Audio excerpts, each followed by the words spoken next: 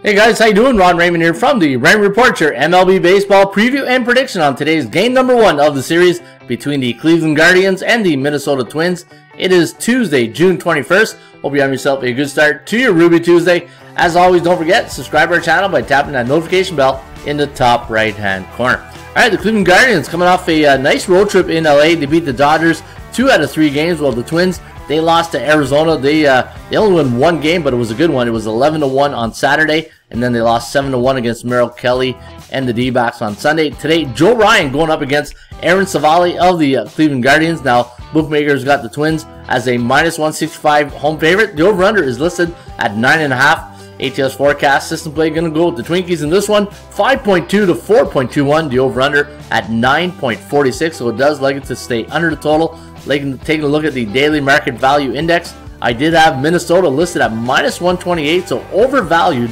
at -165. A 62.6% chance of winning for Minnesota compared to 35.1 for the Guardians. And your Kogo is sitting at a pretty high 62%. And looking at the Twins at home this year, 20-14, while the Cleveland Guardians 18-18 on the road this season.